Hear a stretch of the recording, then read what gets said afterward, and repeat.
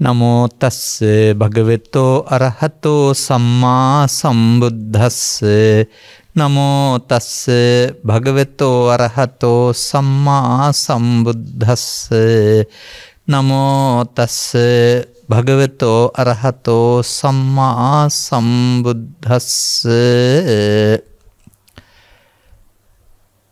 පටිච්ච සමුප්පාද ධම්මේසු අඤ්ඤාණං අයං උච්චති තිබික මිච්ඡාදිට්ඨි පටිච්චසමුප්පාද ධම්මේසු ඥානං අයං උච්චති තිබිකවේ සම්මාදිට්ඨි තීති ධර්මානුශාසනාවේ සදහැවර අනුග්‍රහක දායකත්වය දරන්නා වූ පවුලේ දූපුතුන් ප්‍රමුඛව මෙම ධර්මානුශාසනාවට යොමු වෙන්නා වූ නරඹන්නා වූ සවන් දෙන්නා වූ සදහම් ලැබි පින්නතුනි මේ අනුග්‍රහක බවතුන් දීලා තියෙන මාතෘකාව සුන්දරතර මාතෘකාවක් පටිච්ච සමුප්පාදයේ ඇසුරින් පංච උපාදානස්කන්ධයේ උදේවැය පිළිබඳ ධර්ම දේශනාවක් එහෙමයි වචන දීලා තිබෙන්නේ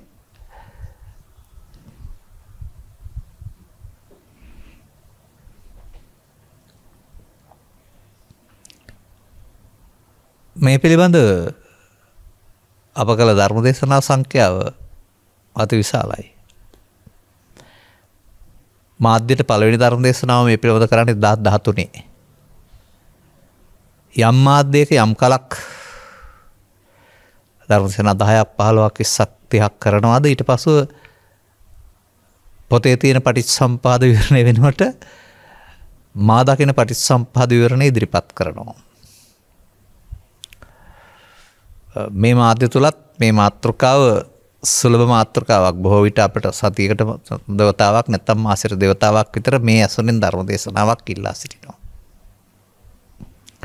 ඉතින් මේකේ වැරදි පැති මම බොහෝ කියා තිබෙනවා ඒවා යාලි උපුටා දක්වන්න කල්පනා කරන්නේ නැහැ. එක දෙයක් මතක් කරනවා. නාහං වෙක්ක අඤ්ඤං ඒක ධම්මම්පි සමනුපස්සාමි යං ඒවං ලහු පරිවත්තං අතිදං චිත්තං මේක පිළිගන්න න්‍යායක් විදිහට මහණෙනි මම මගේ බුදු ඇසින්වත් දකින්නේ නැහැ හටගත්ත ගමන් නැසෙන දෙයක් සිතතරම් වේගෙන් හටගෙන නැසෙනවා උපමාවක්වත් කරන්න බෑ කියලා තියෙනවා. තවත් වෙනක කියනවා වඳුර අත්ෙන් අත්තට මාරු වෙනකොට එක අත්තක් අතහැරලා අලි කරනවා සිතින් සිතට මාරුවක් තියෙනවායි කියලා. එතකොට එහෙනම් හටගන්න නැසෙනවා නම් එතනින් එහාට ඉන් පෙර කොහෙවත් සම්බන්ධයක් තියෙන්න බෑ. බෞද්ධ සූත්‍රයේ භික්ෂුවක් බුදුන් වහන්සේගෙන් අහනවා මේ ලෝකෙ ගෙනියන්නේ කොහොමද? ලෝකෙ පවත්තන්නේ.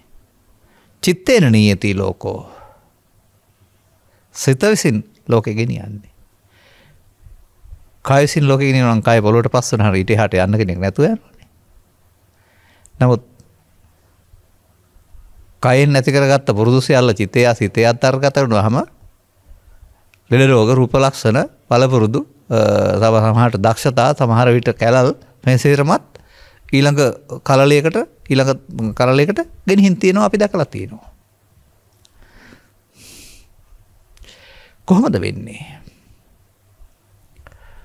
අන්න ඒ නිසා කියන්නේ මොහොතකින් හටගෙන නැසෙනවා නම් ඒක ආත්ම තුනක් වල විග්‍රහ කරන්න යන එකේ තේරුමක් නැහැ. එතකොට අපිම අහුවෙලානේ ආත්ම දෘෂ්ටියට. ඉස්සර ජීවිතෙත් තියෙනවා එහෙන් මෙහාටත් වෙනවා මෙහෙන් අහටත් වෙනවා. ආත්ම තුනක් ඔස්සේ පටිච්චසමුප්පාද විවර කරනවා තෙරවාදී සිංහල බුදු දහම තුල. සිංහලෙන්. නමුත් මේ පදේ තේරුම සිංහලෙන් හොයලා බැලුවොත් පාලියේ තියෙන මේ තේරුම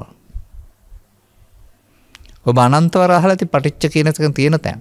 චක්කුංච පටිච්ච රූපේච කියනවා.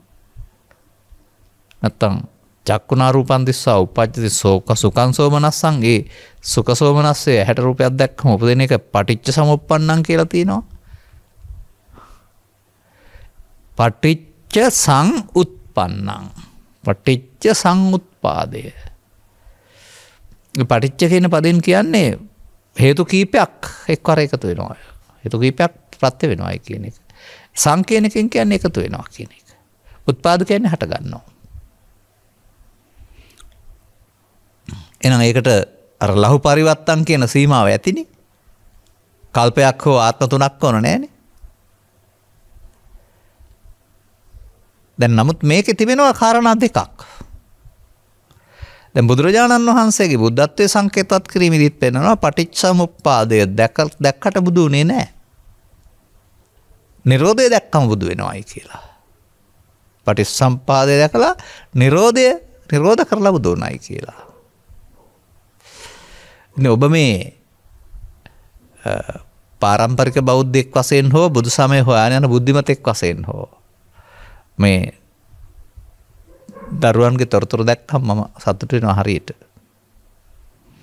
මොකද මේ උගතුන් බුද්ධිමතුන් බවට පත් වෙන සමාජයේ බෝධි වටේ ඇවිදින මල් පහන් පූජා කරන බෝධි පූජාවක් පවත්වන බෝධියේ කොළ එල්ලලා ප්‍රාර්ථනා කරන බුද්ධ ආගමේ තියෙන නොගැඹුරු බව ලාමක බව තේරුම් ගත්ත අය බුදුදහම කියන්නේ වැඩක් ඇති දෙයක් නෙවෙයි කියලා අතහරින තැනටපත් වෙච්ච දරුවන් බෞද්ධ පවුලම දරුවන් නිරාගමික වෙලා ඉන්නවා.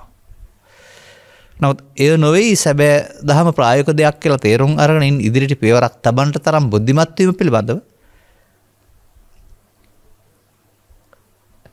ඒක ජාතිය වාසනාවක්. අපි සතුටු වෙනවා. එසා වුන්ට අපි මේ කියන දේ පොතේ තියෙන නිසා නෙවෙයි බුදුන් වහන්සේ අදාළ නිසා නෙවෙයි තේරෙන්නේ. ඔබ ළඟ න්‍යායක් නම් සිදු වෙන්නේ. මේක මේ න්‍යාය විග්‍රහ කරන්නේ. එතකොට ඒ බෞද්ධ පසුබිමක් තුළ සම්ප්‍රදායක් තුළ බුදු සමයේ සැනසුම ජීවිතය තුළ හොයාගෙන යන අය වශයෙන් ගත් කල පටිච්චසමුප්පාදය කියන න්‍යායත් ජීවිතය තුළ දුක්ඛගාමිනී ප්‍රතිපදාවක්. නිරෝධය දැකීම කියන එක දුකින් මිදෙන ප්‍රතිපදාව. එතකොට මේ දෙකනේ මේ දකින්න තියෙන්නේ. පළමුව වරදින හැටි දකින්න ඕන. මොකවත් හටගත්ත ගමන් නැතුණට මොකෙන් එහාට මොකවත් යන්නේ නැති වුණාට කොහොමද මේ පැවැත්ම කරන්නේ? සිත විසින් ගෙනියන්නේ කොහොමද? එසේ නැසෙද්දිත් ගෙනියන්නේ කොහොමද? ඒක තමයි අවිද්‍යාපච්චය සංඛාර අවිද්‍යාව කියලා කියන්නේ. කවුරුත් යනවා නෝනට එතන තමයි ඒ අවිද්‍යා සංඛාරයක් කියලා එකක් තියෙන්නේ. ඒක තමයි විද්‍යා විමුක්ති බවට පත් කරලා කඩන්න ඕනේ. එවිට පටිච්චසමුප්පාදේ කොහෙද තියෙන්නේ? පටිච්චසමුප්පාදේ කියන්නේ පොතක් කියලා හිතන්න එපා. පටිච්චසමුප්පාදේ කියන්නේ පෙළි 12ක් කියලා හිතන්නත් එපා. පටිච්චසමුප්පාදය කියන්නේ ජීවිත තුනක් සම්බන්ධ කරන්නා වූ දන්වැලක් කියලා හිතන්නත් එපා.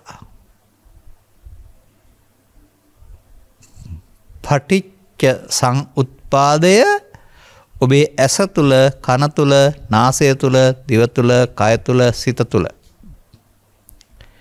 බාහිර ද්‍රව්‍ය උදව්වෙන් බාහිර ප්‍රසාදයට හම් වෙන ගෝචර රූප උදව්වෙන් නැත්නම් මනෝද්වාරයක උදව්වෙන් සිත තුළ හටගන්නා වූ ෂණික වේගවත් ක්‍රියාදාමයක් අසුරු ගසන තැනකින්.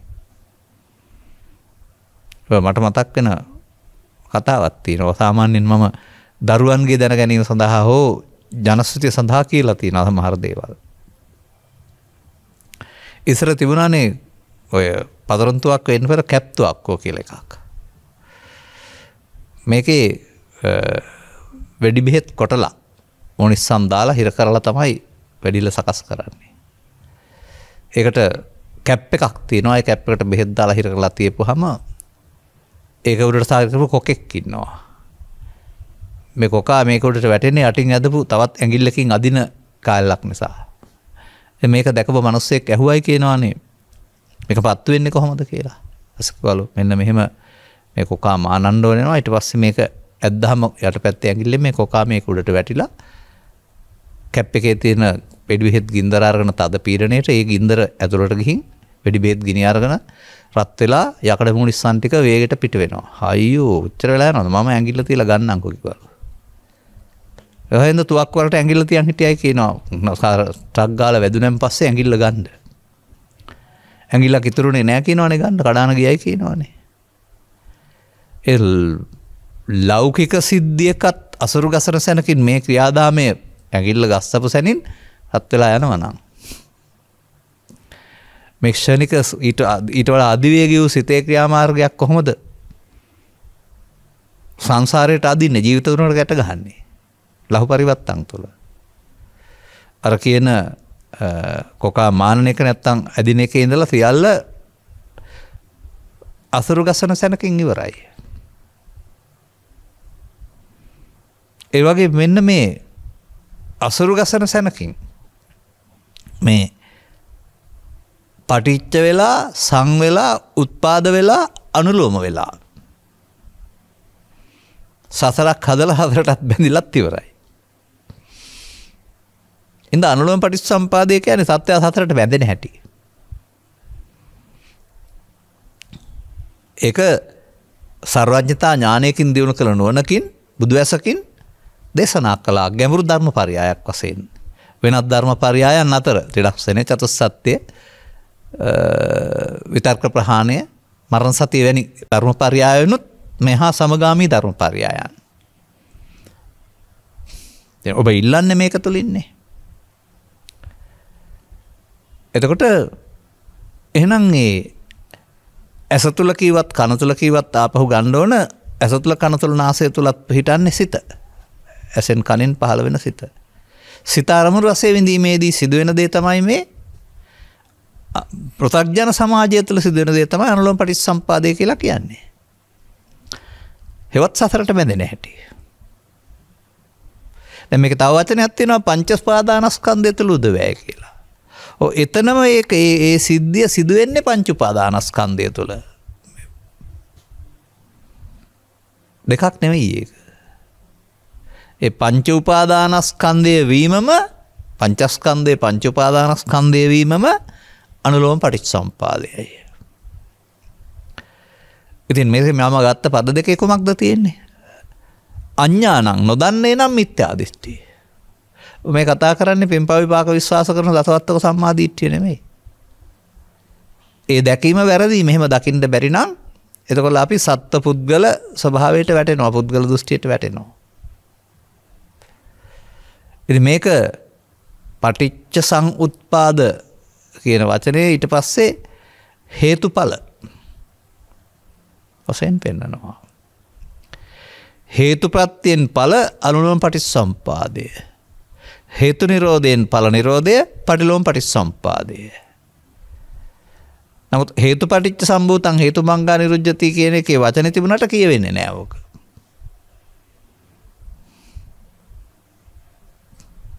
හේතු බංග කරන්නේ කොහොමද කියලා. අන මේ අනුග්‍රහක බවතුන්ට ඕනෙලා තිබෙන්නේ මේ සියුම් ධර්මතාවය. එහෙනම් අපි තේරුම් ගන්න. මේ බුදුවරු මිනිසෙකුගේ ඇසෙන් උපදින සිත තුළ, කනෙන් උපදින සිත තුළ, නාසයෙන් උපදින සිත තුළ, මෙසේ දිවෙන් කයෙන් සහ ඒව උදව් නැතුව සිතින් උපදින සිත තුළ හටගෙන නැසෙන මොහොතක් තුළ සිදුවෙන්නා වූ ක්‍රියාදාමය. අර තුවක්කුවපත් වෙන්න යන වෙලාවක් යන්නේ නැති සරමට වගේ මේ ක්‍රියාදාමය සිවුම විග්‍රහ කරනවා. ඒ විග්‍රහයේදී පෙන්වන්නේ මෙන්න මේ මෙතන තිදු වෙනවා ප්‍රමාදයක්. මේ නිසා ඔබට මේ සසර ගමනක් හැදෙනවා වරුණාම සසර තියනවා නෙමෙයි. ඔබ තබන්නා වූ වර්තමාන හේතු නිසා ඔබට අනාගත ඵලයකට උරුම කියන්න සිදු වෙනවා. අන්න එහෙම නිරෝධය නොදැකීමෙන් සසර ගමන හැදෙනවා. නිරෝධය දැකීමෙන් සසර ගමන නිමා වෙනවා. මතක තබා ගන්න. එතකොට අර පරිහාන ධම්මං ඕ භික්ඛවේ දේසිස්සාමි කියන පදය තුල පෙන්වනු ලබන්නේ නිරෝධය නොදැකීමෙන් මිනිසා තුල සිදුවෙන්නා වූ ඔහු සසරට ඇලෙන හැටි හෝ අමාරුවේ වැටෙන හැටි.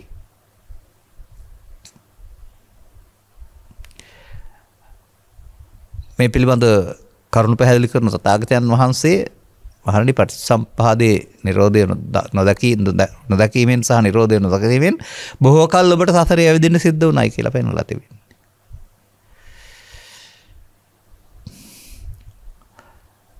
එය පෙන්වනු ලබන්නේ අර තුවක්කුවේ ක්‍රියාදාමයේ වගේ අතීත හේතු වර්තමාන ඵල වර්තමාත හේතු කියලා කියනා වූ එක මොහොතක් තුළ ත්‍රිවිධකාරීත්වය ත්‍රිවිධ ක්‍රියාකාරීත්වයක් වශයෙන් 3-in-1 කියලා වර්තමානෙත් කියන්නේ. එකක් තුළ තුනක් කියලා.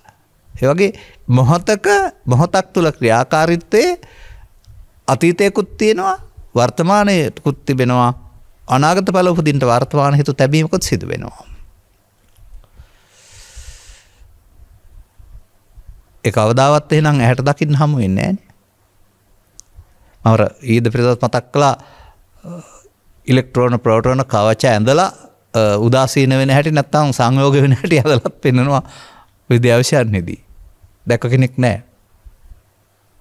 ඒ වගේ මේකේ එකයි නෝනින් දකින්නවා කියලා කියන්නේ. මෙහෙම වෙන්න පුළුවනිද? මේ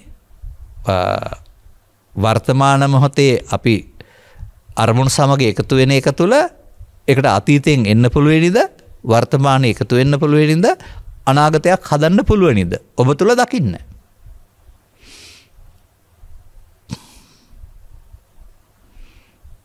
එතකොට ඒක දකින්න එක පටිච්චසමුප්පාදයේ දකින්නවා. එතකොට අඥානං වෙනකොට ඥානං වෙන්න පුළුවනි. දකින්න නැති එකනේ අඥානං. ඉතින් අපට අඥානං වෙන්න වෙලා තියෙන්නේ මොකද? මේ පටිච්චසමුප්පාදයේ කියන වචනේ අර්ථයවත් තේරුම් ගත්තේ නැතුව ඒක පෙළ 12ක් සිංහලෙන් පෙළි 12ක් අරගෙන ඕක අතීත වර්තමාන අනාගත කියන එක ස්කන්ධ පංචකයේ සුළු දකින්න නැතුව අතීතයේ ඉස්සර ජීවිතය කියලායි වර්තමානයේ මේ ජීවිතය කියලා අනාගතයේ මත ජීවිතය කියලා කවුරු හරි ලිව්වා අවුරුදු 20ක් 30කට 50කට ඉස්සර වෙලා පෙළක් ළමින්ට උගන්වන්නද.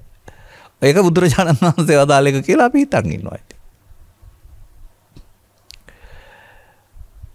අපි හෙලි කරපුවාම සරලයි. නමුත් බලන්න කොතරම් දුරක් එන්න ඕනද කියලා මේ මෝඩකම් ටික මග අරගෙන මේක දකින්න. ඒවා යුගයේ වාසනාව කියන්නේ කවුරු එලි කරගත්තත් කවුරු අතින් එලි වුණත්. සදහම් විශ්පතු වීම කියන්නේ අන්න ඒකට. එතකොට එය ඔබ තුල සිදුවෙන සියුම් ක්‍රියාවලියක්.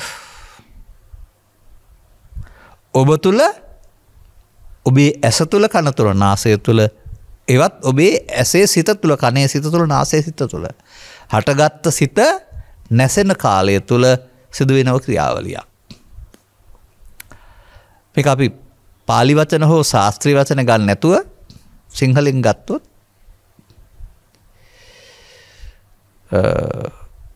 යමක් ගැටෙනවා ඇහැට කනට නාසයට ඔබට තරහව ලෝභය ඊර්ෂ්‍යාව ආදී දෙයක් හට ගන්නවා ඔබ ඒක බාර ගන්නවා ඔබ ඒකෙන් විඳවනවා ඔබ ඒක අවසන් කරන්නේ නැතුව පස්සේ ගන්න ඉදිරියටත් තියෙනවා මොහොතකින්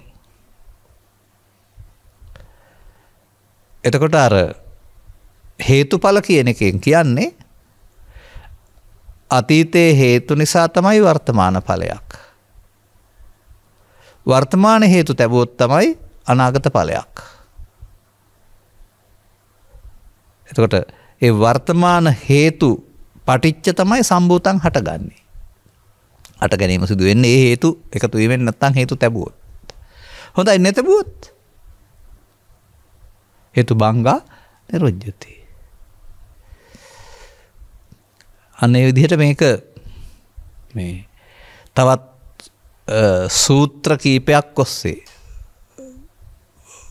විද්‍යාවිෂයන් වල සූත්‍ර ගණිත සූත්‍ර වගේ අස්මින් සති ඉදං හෝති අස්මින් අසති ඉදං න හෝති කියලා ඉමස්ස උපාදාය ඉදං උප්පජ්ජති ඉමස්ස නිරෝධාය ඉදං නිරුද්ධති කියලා ළමයින්ට උගන්වනවා. මටත් ඔය පාඩම් වෙන්න ඇත්තේ අවුරුදු 50කට ඉස්සර වෙලා. නමුත් ඒක ප්‍රායෝගික පටිච්චසමුප්පාදය නෙමෙයි. ඒක න්‍යායික පටිච්චසමුප්පාදේ ලියන්න කියන්න පාඩම් කරන්න විතරයි පුළුවන්. මට මතකයි මගේ පියත් අවුරුදු 40කට පමණ පෙර ඔය ධර්මයේ සම්බන්ධයෙන් මාත් සමග ඇති වුණා වූ විවාදයකදී නෙමෙයි සංවාදයකදී. අපිට ওই පටිච්චසමුපාදය තේරෙන්නේ නැහැ කියලා කිව්වා. මටත් නම් ඒ කාලේ තේරලා තිබුණේ නැහැ. නමුත් මේ මොහොත ගැඹුරු තියෙන්නේ පීනන්න දන්නේ නැතුවමනේ. පීනන්න දන්නවා නම් කොච්චර ගැඹුරුණත් මම පහුගිය දවසක තිබුණේ පැය ගණනක් ඇවිදින් ගැඹුරු ගැඹුරාට ජීවිතේ බේරගත්ත කෙනෙක් පීනන්න දන්න. ඒ වගේ මේක ගැඹුර කියන්නේ නොතේරීම. නමුත් මේක ටිකක් අර සියුම් ගෝචර වෙන්නේ ඇහැට නෙමෙයි ප්‍රඥාවට සියුම් නුවණකට. එතකොට එහෙනම් පටිච්චසමුපාද විවරණය කරන්න ඕන කොහෙද? ඇස තුළ, කන තුළ, නාසය තුළ, දිව තුළ මොහතක අරමුණක් රස විඳින කාලය තුළ.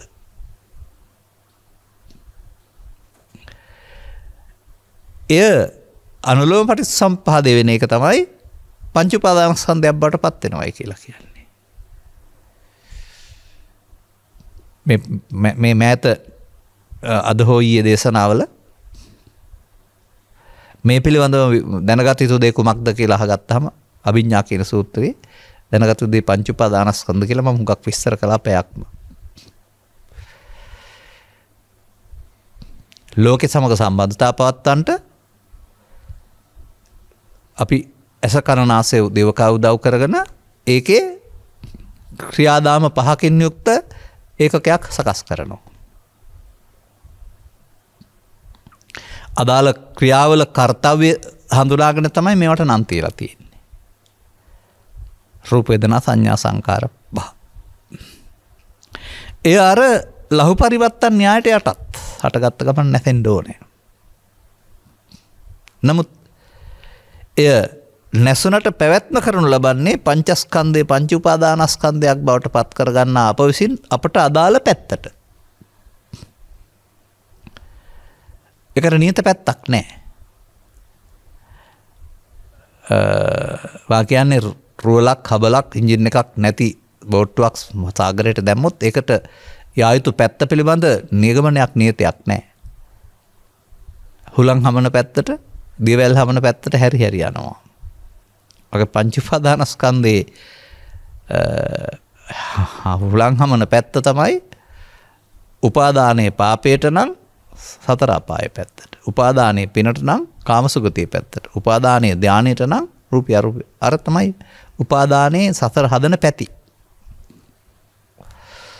තුන් භවයක් තියෙනවා නෙවෙයි, තුන් භවයෙන් එකක් සත්‍යය හදා ගන්නවා උපාදානයේ විසින්. ඒක අනුලෝම පටිච්චසමුපාදයේ විසින් කරන වැඩක්. අන්න මිත්‍යා දෘෂ්ටිය. මුළු සතර ගමනම මිත්‍යා දෘෂ්ටියක් තර සිදු වෙන්නේ. ඒකනේ අවිද්‍යාපත්‍ය සංඛාරා කියන්නේ. කවුද එහෙම පිළිගන්නේ? මේක සුපිරි ගමනක් කියලා කල්පනා කරනවා වරදක් තුළ සිදු වෙනවා කියලා. නමුත් තේරුම් ගන්න පුළුවන් වුණොත් මොකද්ද වෙන්නේ?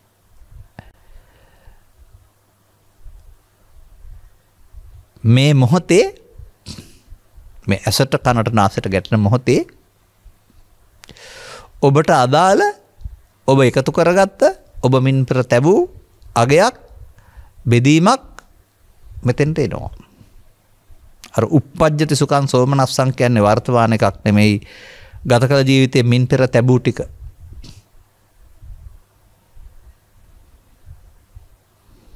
එතකොට වර්තමානයට ආවට ඒක අතීතයෙන් ආවේ. එතකොට ඒ මොහොතේ අතීතයකුත් තියෙනවා යාට. එතන පහිනන්තන් ආරි පුද්ගලයන් වුණාට ඔහුට තියෙනවා එන්න අතීතයක්. තියෙනවා කියන්නේ අතින් අල්ලන්න තියෙනවා කියන එක නෙවෙයි. පරිගණකවලට දත්ත ඇතුළත් කරපුවාම ආයෙ ඉල්ලපුවාම දෙනවා. අශාස්ත්‍රීය ඉල්ලුවොත් හරි ගලක තියලා තැලුවොත් හරි හමු වෙන්නේ නැහැ. ඉල්ලුවොත් තියෙන නිසානේ දෙන්නේ. ඒ නිසා බුදුන් වහන්සේ වදාරන්නේ ඔබට රාගය, ද්වේෂය, මෝහය, ඊර්ෂ්‍යාව උපදින්නේ තියෙන නිසා කියලා. අතියනවා කියන පදේ තේරුම. තබා තිබෙන නිසා, පස්සේ ගන්න තබා තිබෙන නිසා. මින් පෙර පස්සේ ගන්න තබපුවා තමයි එන්නේ. ආපුවම අපට තේරෙන්නේ ඒකට එකතු වෙන්න. අනුලෝමයේදී පුළුවන් වෙන්නේ අපුලුවන් වෙන්නේ අපට ඒකට එකතු වෙන්නයි. ඒක තමයි අපි පුරුදු කරගත්ත පාර. එකතු වීම වර්තමානයේ වැඩක්. නමුත් එතනින් නතර වෙන්න බෑ. ඒක අනාගත ඵලයකටත් හේතු තියලා සසර බන්ධනය ඇති කරලා තමයි සංයෝජනය වෙලා තමයි අවසන් වෙන්නේ.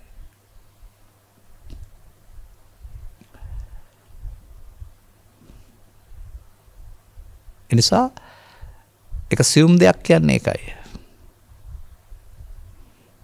දැන් ඔය අපි මම උදාහරණ ඉදිරිපත් කරනවානේ වට සාමාන්‍යයෙන් මට පේන දේවල්. ඔබ සිරුවෙන් සිට ගන්න. දැන් ඔබට අනාගතයකුත් නැහැ අතීතයකුත් නැහැ ඉන්නේ වර්තමානයේ. තපාදයක් ඉදිරියට තබන්න. දැන් එකක් ඉදිරි පාදේ අනික පසු පාදේ. පසු පාදේ ඉදිරි පාදයට ගන්න. ගමනක් ඇවෙන්නේ නැහැ නතර වෙනවා. දැන් මේ පාගමන ගැන කල්පනා කරන්න. අතීතයෙන් ගත්තේ නැත්නම් අනාගතයට තැබුවේ නැත්නම් ගමනක් තියනවද කියන බලන්න. පසු පාදයේ මේ පාදයට ගෙනත් ඉදිරියට තැබීමෙන් පෙර පාදයක් වෙනවා. දැන් ඊළඟ එක පසු පාදයේ බවට පත් වෙනවා. ඒක මෙතෙන්ට ගෙනහම සමපාදය ඉදිරියට තැබුවම ආයෙත් පෙර පාදය. දැන් මේකේ තියෙනවද අතීතයෙන් අරන් වර්තමානයේ හරහා අනාගතයට තැවීම කියන එකක් මේ ගමන යන්න. පා ගමනින් ගමනක් යනකොට දෙපා මාරුවේ මේක සිද්ධ වෙනවනේ. මෙන්න මේ ක්‍රියාවලියම තමයි මේ පංච උපාදානස්කන්ධය තුළ නැත්නම් පටිච්චසමුප්පාදය තුළ සිදු වෙන්නේ.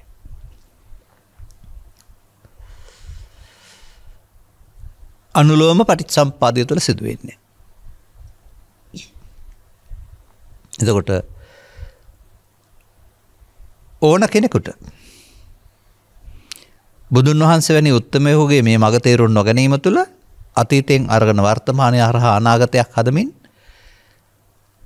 පවෙනුත් පිනෙනුත් ධානයනුත් සතර හදන්න පුළුවන්. තුනේම අනුලෝම පටිච්චසමුප්පාදයේ තියෙන්නේ. එහෙම ලෝකයා පිළිගන්න එකක් නැහැ. නමුත් ඇත්ත සිද්ධිය එකයි. ඒ නිසා තමයි පවට අපුඤ්ඤාභි සංකාර කියන්නේ, පිනට පුඤ්ඤාභි සංකාර කියන්නේ, ධානයට ආනිජ්ජාභි සංකාර කියන්නේ. අර අභි කියන පදයෙන් වර්තමාන මොහොතේ නිමා නොවි අනාගත ඵලයකට හේතු තබන බැවින් වරහන් ඇතුළේම ත්‍රිපිටකයේ පෙන්වන්නේ අභි කියන වචනයට අනාගත ඵල උපදින හේතු කියලා. නම් අபிසංකාරය අනුලෝම පටිච්චසමුප්පාදයයි. නමුත් ඒක එහෙම වෙන බව තේරුම් ගත්තේ නැතුවම ගැලවෙන්න ඕන නෑ. තේරුම් ගත්ත පුද්ගලයෙකුට ගමන යන හැටි තේරෙනවා නම් ගමන නවත්තන්න මොකද කරන්න ඕන? අර පා ගමනින් යනකොට ගමන යන්න එපා. ඉදිරියට තැබීම නිසා නම් ඉදිරියට නොතබා හිටියොත් මොකද වෙන්නේ? ගමනක් නෑනේ. මේ සසරත් ඉදිරියට උපදින්න තියෙන හේතු නොතැබීමෙන් නිමා වෙන එකක් කියලා කවුද දන්නේ? පෘථග්ජන සමාජය. උන් සසර හදන්න දන්නව ඇරුණාම ඉදිරියට නොතැබීමෙන් මේක නිමා වෙන්නේ කියලා. ඉදිරියට තැබීම ත්‍රිපිටකයේ පුරාම අවශේෂ නිරෝධයේ වශයෙන්ොත් ඉදිරියට නොතැබීම ස්කන්ධ පංචකය තුළ නිර්අවශේෂ නිරෝධයේ වශයෙන්ොත් පෙන්ලා තිබෙනවා දැක ගන්න. එතකොට අවශේෂ නිරෝධයට භාවනාව කියන්නේ නෑ, ඒක පමාව. සතර හදන පාර. නමුත් නිර්වශේෂ නිරෝධය වඩන දෙයක්. භාවනාව. එතකොට මේක තුල උන වැරදි දුරු වීමකුත් සිදු වෙනවා. තමන් අතින් සිදු වෙන වැරදි ටික දුරු වීමකුත් සිදු වෙනවා. අලුතින් වැරදි සිදු නොවීමකුත් සිදු වෙනවා. එහෙම එක මොහොතක බහුවිධ ක්‍රියාවලියක් මේක සිදු වෙනවා. සියුම් දෙයක්. අන්න අපි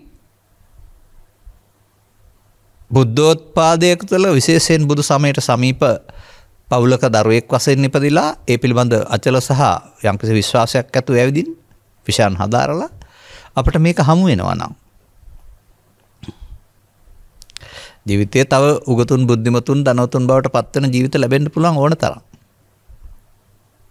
නමුත් ඒ සියල්ල ක්‍රියාත්මක වෙන්නේ අනුලෝම පටිච්චසමුප්පාදය තුළ නම් ඔවුන්ට දුකටපත් වෙන්න යනවාම මිදෙන්න බෑ. මන්දයත් මිදෙන්න නිරෝධය දකින්න මඟ තෝරගන්න වෙනවා. ඒ ලෝකයේ උගතුන් බුද්ධිමතුන් ආගමිකයන් ගැන කවර කතාද පටිච්චසමුප්පාද න්‍යාය පවතින බෞද්ධයන් තුලත් බෞද්ධයින්ටත් ඒක නොතේරෙනකොට ඒ සියුම් දහම වැටහීමේ තිබෙන්නා වූ දුර්ලභත්වය ඔබට තේරෙනවද?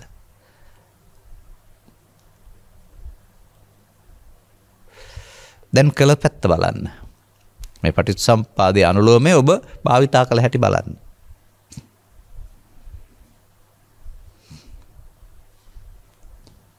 එදිනදා ජීවිතයේදී ඇසෙන් කනින් නාසයෙන් අරමුණු ගැනීමේදී ඒ අරමුණ හඳුනා ගැනීම සඳහා ඔබ මේ ඇස තුළ පහළ වුණා මේ රූප වේදනා සංඥා සංකාර විඥාන ස්කන්ධයේදී ස්කන්ධ පංචකයේදී ඔබට එකතු කළා නේද අගයක්. හොඳයි හරි නරකයි හරි කැමති හරි කැමති කියලා ඇලීමක් ගැටීමක්. ඒ ඇලීම එකතු කිරීම නේද මඤ්ඤමානය කියන්නේ. මමත්වෙන් ගැනීම කියන එක. හටගෙන නැසෙන කාලය තුල ඔබ 아무තු අගයක් එකතු කරනවා. ඒකට ඔබට ආවේනික. දැන් අගය එකතු කිරීම තුළ මොකද වෙන්නේ? පංචස්කන්ධේ මමත්වෙන් ගත්තම පංච උපාදානස්කන්ධේ බවට පත් වුණ ගමන් සංයෝජනයක් වෙනවා. සසරට බැඳලා අවසන් වෙනවා. ඔබ මේ මඤ්ඤමාණයෙන් ගත්ත නිසා නේද බද්දෝමා රස්ස කියන අර අනාගත සසරක් හැදුනේ නැත්තම් මායයට බැඳුනේ.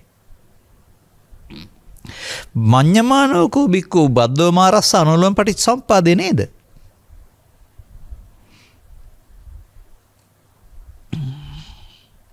අන්න මඤ්ඤමානෝකෝ බික්කෝ බද්දෝමා රස්ස පමාද විහෙරණය. ඉතින් අපිට ඕක තව පෙළ දහම් කීපයකින් පෙන්වන්න පුළුවන්. එනිසා මේ වර්තමාන මොහොතේ අතීතයත් වර්තමානයත් අනාගතයත් කියන තුන ස්කන්ධ පංචක තුනකවත් නැහැ.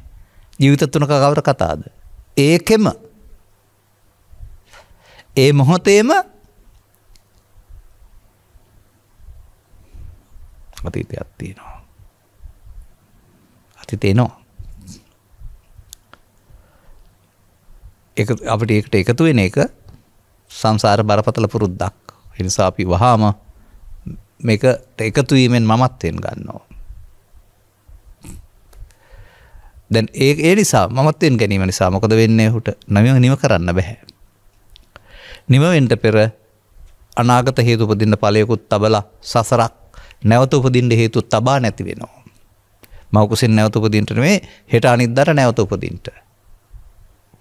යමක් නැවත උපදින්න තැබුවොත් නැවත උපදීමේ දුක රාග දේශ මොහ ගිනි වශයෙන් නැත්නම් ත්‍රිවිධ විතර්කයෙන් දැවෙන ගිනි වශයෙන් ඔබට නැවත ඉපදීම දුක් ගෙනත් වෙනවා. ඊර්ෂ්‍යාව, ක්‍රෝධය, වෛරය, පරිගැනීම, විනාශ කිරීම කියන දේවල් හිත ඇතුලේ නැවත ඉපදුනාම හැප ගෙනත් දෙනවද ඔබට? ඒවා පළමුවදී ඉපදුනේ තැබීම තුලින් නෙවෙයිද නැවත උපදින්නේ? ඒවා නැවත උපදින එක මඤ්ඤමානීය ප්‍රතිඵලය නෙවෙයිද? දැන් සමස්ත සමාජයට තථාගතයන් වහන්සේ මේ කරන මෝඩකමට කියන්නේ ප්‍රමාද විහරණය කියලා නේද?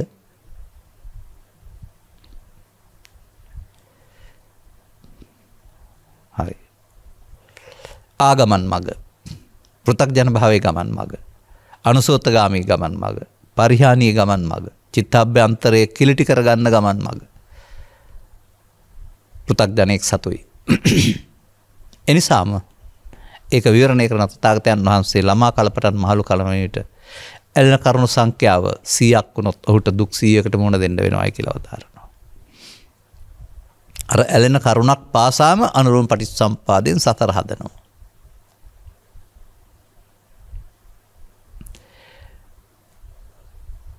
දැන් මේ පමාද විහරණ මොහත බුදුන් වහන්සේ වදාලා අපමාදෝ අමත පදං බවට පත් කරගන්නේ කොහොමද? අන්න ප්‍රතිපත්ති ක්‍රියාදාමය. බුදුදහමේ උගන්වන ප්‍රතිපත්ති පූජාවෙන් බුදුන් වෙත යන ක්‍රියාදාමය. නැත්නම් යන පැත්තට යන වෙනුවට පටිලෝමය. පටිච්චසමුප්පාදයේ අනුලෝමය වෙනුවට නිරෝධය දකින්න එක. අතීතයෙන් ගෙන වර්තමානයේ විඳ අනාගතයට තබා සසර හදන්නා වූ අවශේෂ නිරෝධී ප්‍රතිපදාව වෙනුවට අතීතයේ එන්ඩෑර හිස් කරමින් එකතු නොවමින් වර්තමානයට නොරැටෙමින් අනාගතයක් නොදපා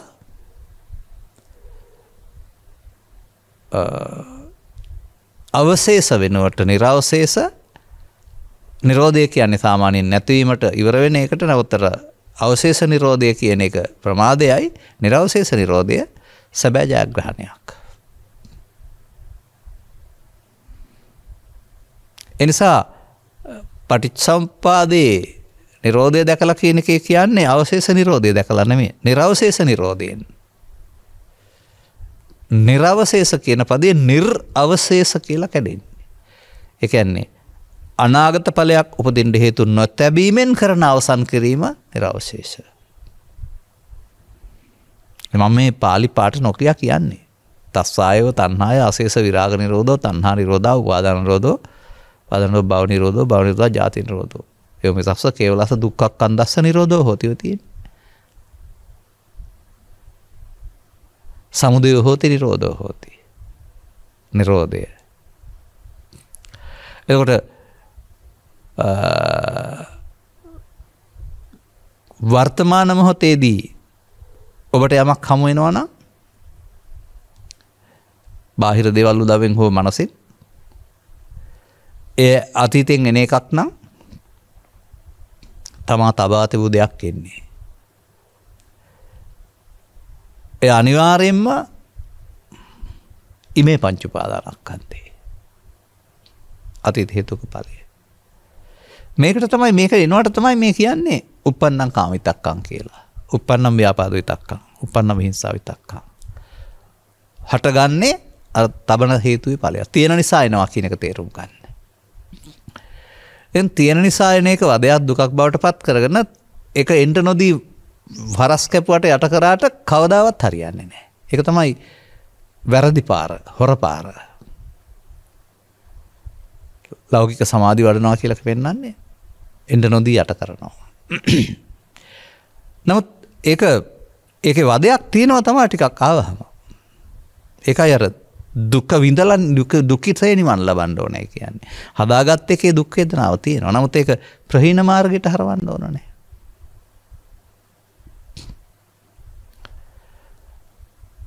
එතකොට මම මුල් දේශනාවක සඳහන් කළා මේක එන එක වදයක් නිසා වනාන්තරගත වෙලා ඉන්න නැවතින්න තමයි මිනිස්සුන් උත්සාහ කරන්නේ. නමුත් ඒ බුදුන් වහන්සේ වදාළ ආරි මාර්ගය නෙමෙයි. ඒ දුකින් මග අරින්න දරන උත්සාහය. තථාගතයන් වහන්සේ පැහැදිලි කරලා දාරන්නේ මේක එන්න දෙන්න. එන්න දුන්නට එකතු නොවන පුද්ගලයාට ඒක අවමංගල්‍යයක් වෙනකොට සුමංගල්‍යයක් කරගන්න පුළුවන් බව ධර්මයේ තුලින් පැහැදිලි කරලා දෙනවා.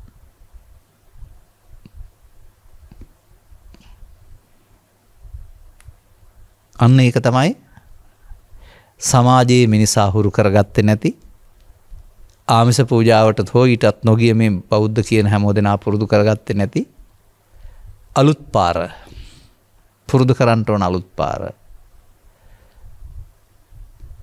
මේ බුදුන් වහන්සේ පවරා දීලා තියෙන වගකීම යාට පමණයි කරන්න පුළුවන්. ඒ සිහියෙන් කටයුතු කිරීම කියන අප්‍රමාදය.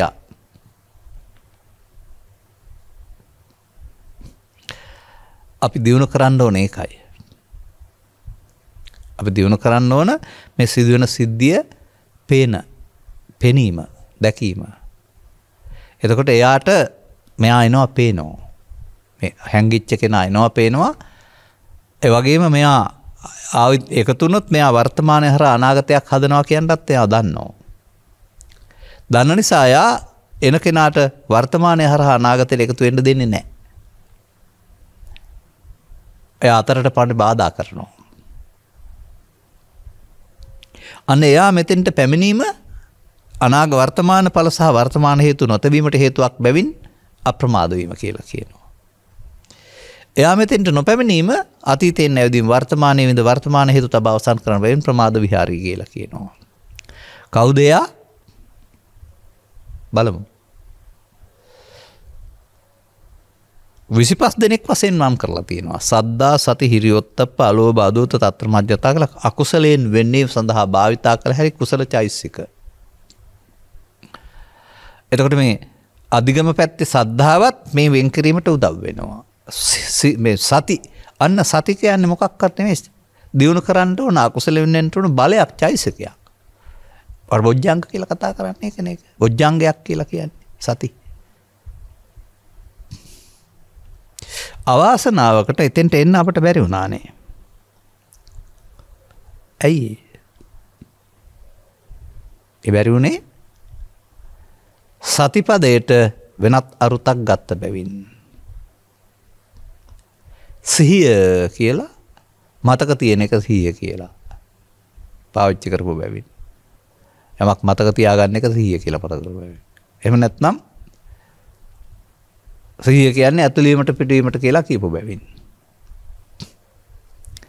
මම කලක් තිස්සේ කියනවා මව්කුසෙන් බිහි වූ තැන් පටන් මේ අනතුරම ඇතුළවීම පිටවීම සිදු වෙනවා. නමුත් බැලුවේ නැහැ කවුරුත්. එන ඇතුළවීම පිටවීම නෙමෙයි ආනාපාන සති කියන්නේ. ඇතුළවීම දැනෙනකොට පිටවීම දැනෙනකොට ඒ හැම එකක්ම දැනෙනවා යාට. දැනීම නේද සිහිය කියන්නේ. හොඳයි කාම විතරකේ දැනෙනවා නම් ව්‍යාපාද විතරකේ දැනෙනවා නම් හිංසා විතරකේ දැනෙනවා නම් ඒ දැනෙන්නේ සිහියට නේද? දැන් සිහි නෑ කියන්නේ ඒකට එකතු වෙලා අනා ගන්න එකටනේ.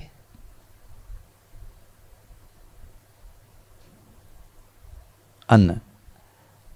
ඒ නිසා මම එකට මතක් කළා බිම්සර් රජතුමාටත් අපරාධයක් කරපු අජාසත්තටත් පස්සේ කාලෙක සිහිය ආවා. මේ වැරදි කියලා ඒ නිසා මගේ අතින් උනේ වැරද්දක් කියලා ආයත සංවරේ පිහිටියයි කියලා. ඊර්ෂ්‍යා ක්‍රෝධ වෛර කරන මිනිස්සු එක වැරදි කියලා පිළිගන්නේ නැහැ. හෙට අනිද්දාට පස්සෙවත් ඒක සිහියක් එන්නේ නැහැ උන්ට. මොකද ඒක පවත්තන පැත්තේ අයනේ. නමුත් Taman සංසුන් මනසෙන් ඉඳලා නොසන්සුන් මනසෙන් යම් ක්‍රියාවක් කරලා අවුලක් ඇදුනහම ඒක මගේ අතින් උන වරදක් නේද කියලා හවසට හරියට හරි මතක් වෙනව නේද? ඒක එක්තරා ප්‍රගතියක්. වැරද්ද සිදුවන බව පිළිගැනීම. ඒක පච්චාජාත වුණා සතියේ පස්සේ ඉපදුනා. මේ ධර්මදේශනා අනුග්‍රහක බවතුන් වැනිම කෙනෙක් මට කතා කරලා කියනවා විතර්කයට පෙරත් සිහිය එනවා පසුවත් සිහිය එනවා දැනට කියලා. විතර්කයට පසුව සිහිය එන එක තමයි ඊට පස්සේ සහජාත වෙන්නේ. විතර්කයට පෙරම සිහිය එන එක තමයි පුරේජාත වෙන්නේ. ඔය වචන වල තේරුම පසුව හට ගන්නා සමග හට ගන්නා පෙර හට ගන්නා. ඉතින් මේ දියුණු කරන්න ඕන පාර පෙන්නන්නේ. එයා මෙතෙන්ට આવොත් එයා සසර හදන්න දෙන්නේ නැහැ. ඒකයි සිහියෙන් කටයුතු කිරීම අප්‍රමාදය කියලා කියන්නේ. එයා පටිච්චසමුප්පාදේ අනුලෝම යන්න දෙන්නේ නැහැ, නිරෝධය බලන්න දෙනවා. එයාට අතීත හේතු හමු වෙයි. නමුත් එයාට අතීත හේතු වලින්ම අවසන් කරනවා වර්තමාන ඵල වර්තමාන හේතු තබන්න දෙන්නේ නැහැ. මන්දයත් එකතු වීමෙන් කරන වැරද්ද සතිය මගින් එකතු නොවීමෙන් කරන්න දෙන්නේ නැහැ. දැන් මේ මොහොතක් පාසා මෙන්න මේ ත්‍රිවිධ විතර්කය එනකොට ඒකට එකතු නොවීමට දිනු කරන්නා වූ නුවණැස නේද මේ සති කියන්නේ. දැන් ඒකේ පෙන්වන දෙක පහන වෙනවයි කියලා.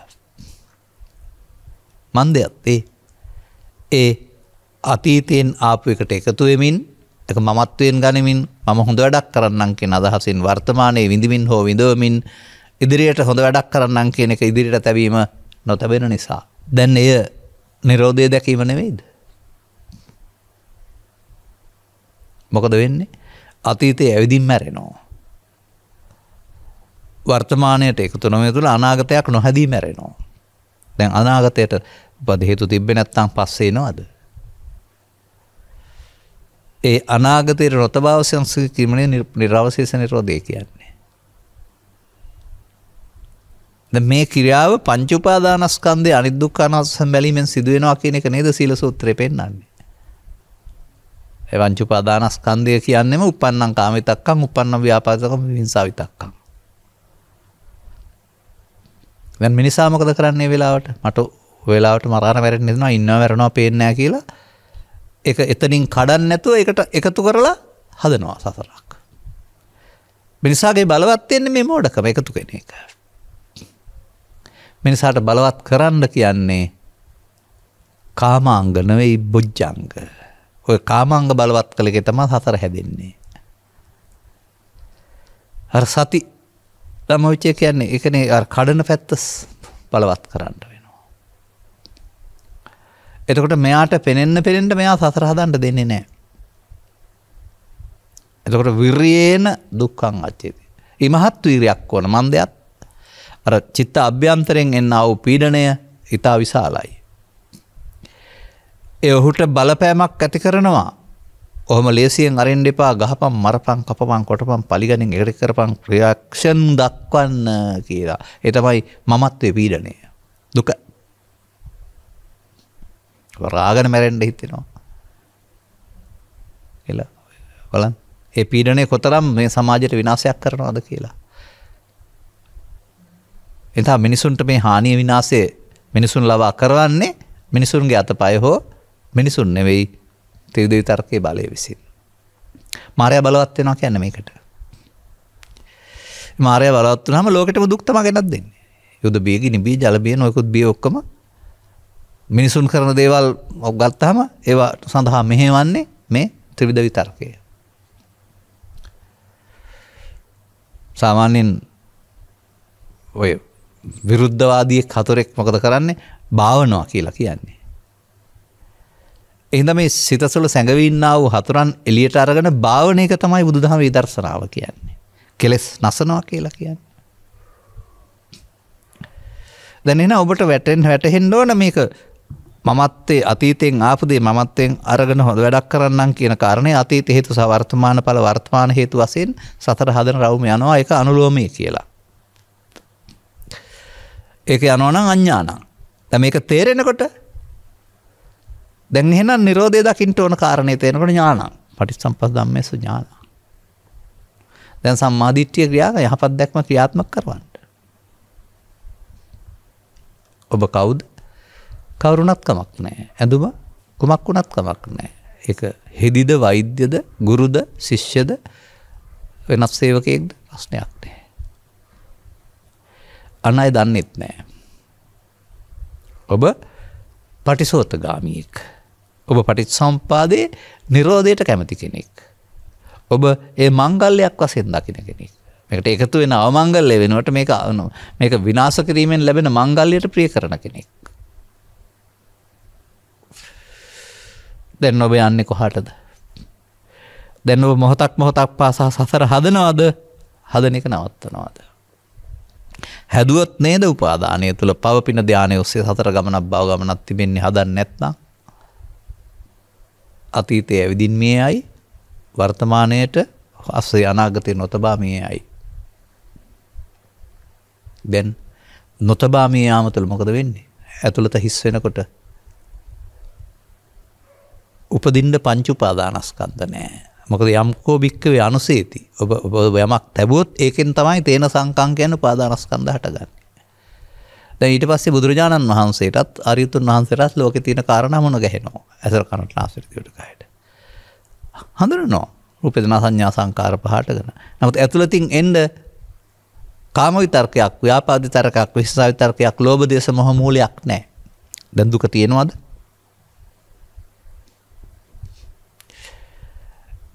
එතකොට දුක ගෙනත් දුන්නේ කොහොමද? බාහිර සමාජයේද? බාහිර සමාජය සමග එකතු වීමෙන් තමන් හදාගත්ත ඇතුළත තිබෙච්ච කොටස තමයි දුකක් ගෙනත් දුන්නේ. දැන් මේකෙදි දුකට හේතු නොතැබීමෙන් ආපු හේතු ඉවත් වීමෙන් සහ අලුතෙන් හේතු නැතිවීමෙන් මොකද වෙන්නේ? ඒ පැත්ත පිරිසුදු වෙනවා. දැන් මේකට කියන නම මේකට කියනවා ඇවිදින් ඉවර වෙනවට උපන්න කුසල් දුර වෙනවායි කියලා. නොතබා අවසන් කරනවට කියනවා නූපන්න කුසල් නෝකදීම කියලා. දැන් මොහොතක් පාසා අරමුණු තුළ සම්මා වායාමයක් තියෙනවා නේද ඔබට? ඒ වීරිය උත්සාහය සතිය තියෙන නිසා නේද? යන අතර යන්න ඇරියොත් කරනවද? කම්මැලිකමට ඉඩ දුන්නොත් එහෙම කරනවද? නෑ. ප්‍රියේන දුක්ඛං අච්චේති.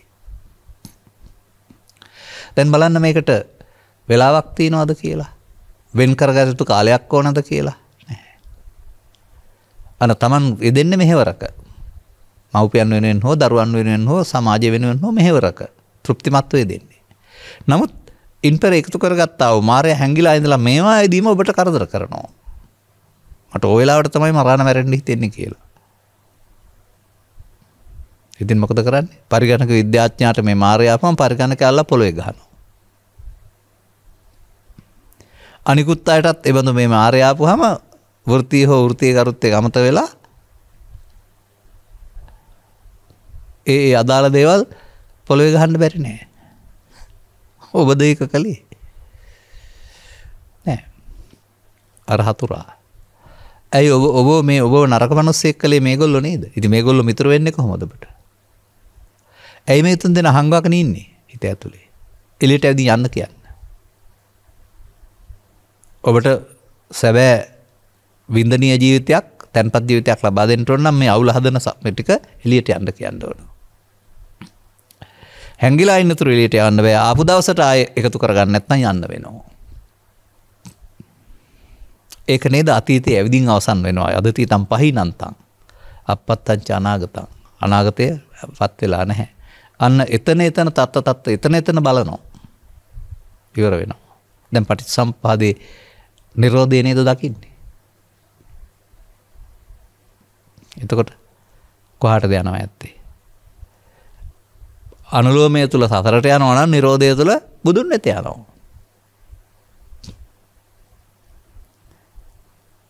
ඒ බුදුන් ශරීරය හරි මැටි හරි රත්තරන් හරි කියලා කියන්නේ නැතුව ඒකට බුදුන් වහන්සේ වදාළ පරිදි පංචස්කන්ධයේ අනාත්මයට බුදුන් කිව්වයි කියලා. එහෙම නැත්නම් මේ හේතුපත්යෙන් හටගත්තේ නැති මේ නොසන්සුන් ස්වභාවයට පත් නොවන මනස නොවන පරමසිත හෝ නොමනස කියලා පාවිච්චි කරන වචන පාවිච්චි කරන්න කොහොමද බෑ. හිතලා හදලා බලන්න යන්න එපා. නමුත් මේවා උපදින්න නැත්නම් තියෙන තත්ත්වයක් තේරෙයි. ඒක කොතරම් ලෝකයේ සමග නොගැටෙනවද? ඒක කොතරම් සංසුන්ද කියලා තේරෙයි. දිවක හොයාන නෙවිලා ඉන්නවා කියලා දැනගන්න. වෙන මොනවද හොයන්න දන්නේ ඔය? සමාජයේ ප්‍රාර්ථනා කර වැඳ ඉල්ල වහගෙන තිබෙන්නා වූ නිවීම නිවරණයන්ගෙන් සිහිය පාවිච්චි කරලා අයින් කරගත්තාම නිවීම තිබිච්ච නිවීම හැම වෙයි. එතකොට බලන්න මේක මේ මොහතක ක්‍රියාදාමයක් තුළ සිදුවෙන දෙයක්. සියුම් දහමක් කියන්නේ ඒකනේ. අපි කොතරම් ඈතද ඉන්නේ? දානේ දීලා සිල් රැකලා භාවනා කරලා බෝගස්වල කොඩි එල්ලලා ප්‍රාර්ථනා කරලා අපල දුරු වේවා කියලා ප්‍රාර්ථනා කරලා තව නොයෙක් ಜಾති කරලා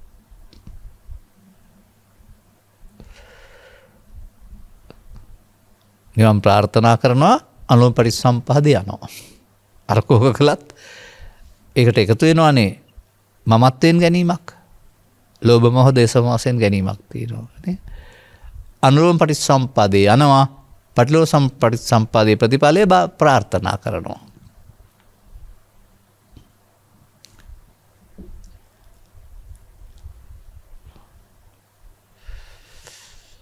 ඇස්සරෙන්න ඕන යුගයක් නේ. සියුම් දහමක් වගේ තේරෙනවානේ. නමුත් සුනීත සෝපාක වැනි අය ඔය න්‍යාය නෙවෙයි යෝක. ඒ කියන්නේ පරිසම්පාද න්‍යාය ගැඹුරු කරුණක්. ඒක අර ඊට එහා ඒක අල්ලා ගැනීමෙන් නොගැනීමෙන් එකතු වීමෙන් නොවීමෙන් කියන කාරණාවේදී උන්ටත් මේ සිහිය පාවිච්චි කරන්න පුළුවන් වුණා. යන පැත්තට යන එක වෙනකොට නිරෝධගාමී ප්‍රතිපදාවට. එවිට මේ පැවැත්මට ස්ත්‍රී පුරුෂ ගිහි පැවිදි ભેදයක් නැහැ. දේශීය ජාතිය ජාත්‍යන්තර කියලා ભેදයක් නැහැ. ඕන කෙනෙක් පැවැත්මේ වහල්ලු. නැවැත්මටත් ස්ත්‍රී පුරුෂ ගිහි පැවිදි ભેදයක් නැහැ. තේරුම් ගත්තොත් ඕන කෙනෙකුට සම්බුදු සසුනේ ආර්යයන් බවට පත් වෙන්න, සිවුරු පෙරවි නැතත් ආර්ය සංග්‍රහණේ බවට පත් වෙන්න පුළුවන් වෙනවා. එහෙම පදයක් තමයි මේ ධර්මයේ ගැඹුරු තියෙන්නේ. ඒකෙන් අපි සම්මුතියට එරෙහුණාව සම්මුතිය වැරදි කිව්වා නෙමෙයි. සම්මුතියින් පනවා ගනි. ඒක එහෙම තිබුණාවයි මේ කියන ශාසනික උරුමය. ඒක ශාසනික උරුමයක්. මේ තමයි දායාදේ. සුදුරුඥාන් වහන්සේ රාහුල කුමාරයාට දුන් දායාදේ අනතුරුව බුද්ධ පුත්‍රයින්ට බුද්ධ දුහිතෘන්ලට උපාසක පිරිසට බුදුරජාණන් වහන්සේ දෙන දායාදය. ශාසනික දායාදය. කොතරම් සුන්දරද?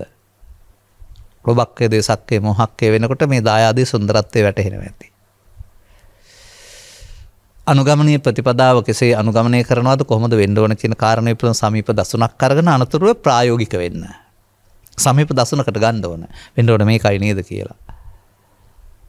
මම ඔය කියන්නේ වෙලාවකට ඈත තියනව දැක්කම කළුවර දුඟුලියක් විතරයි පේන්නේ. ලං කරගත්තාම නිල් පාට කොළ පාට වීදුරු අකුරු ලස්සන සේරම පේනවා ලං වෙන්න. මගේ සමීප දසුණකින් ගන්න මේක. පොත තුල ඈතින් බලන්න නැතුව. අනතුරු ප්‍රායෝගික වෙන්න. ඒක තමයි සුණාත ධාරේත සහ චරාත කියන්නේ ඒක තමයි. අනවට දැන් මේ පටිච්චසමුප්පාදේ නිරෝධය දැකීම පංච උපාදානස්කන්ධය අනිත් දුක්ඛානසෙන් බැරි දැකීම කියන දෙකම එකක් වෙනවා. මම ඒ දෙකෙන් ඉල්ලුවේ එකක් කරනකොට හතරක් පහක්ම කරනවා. එහෙම දෙයක් ඒක. බුදුරුන්ගේ සොයා ගැනීම විශිෂ්ටත්වයේ තේරුම් ගන්න පුළුවන් නම් සතර හදන එක නෙමෙයි බුදුරු ඉගැන්වුවේ කඩන එක කියලා තේරුම් ගන්න පුළුවන්. ඔබ සතර කඩන්නෙක් වෙන්න.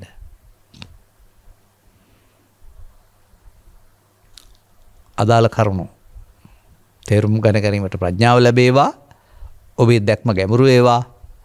ඔබ අනුසෝතගාමියෙක් වෙනකොට පටිසෝතගාමියෙක් බවට පත් වෙලා සතර හදන්නෙක් වෙනකොට සතරේ නිරෝධය දකින්නෙක් බවට පත් වෙලා ලබන සැනසීම උත්තරීතර සැනසීමට ලෝකෝත්තර සැනසීමට උරුමකාක්‍යයන්ෙක් බවට පත් වෙන්නට මෙම ධර්මදේශනාමය දායකත්වය සහ ධර්මශ්‍රවණය සහ අවබෝධය හේතු වාසනා වේවායි කියන සුභාශිංසනය කරමින් මම ධර්මානුශාසනාව මෙතකින් නිමවට පත් කරනු ලබනවා. සබ්බීතියෝ වජ්ජන්තු සබ්බ රෝගෝ විනස්සතු මාතේ භවත් අන්තරායෝ සුඛී දීඝායුකෝ භව හැම දිනාටම තෙරුවන් සරණයි. දේශක්ඛයෝ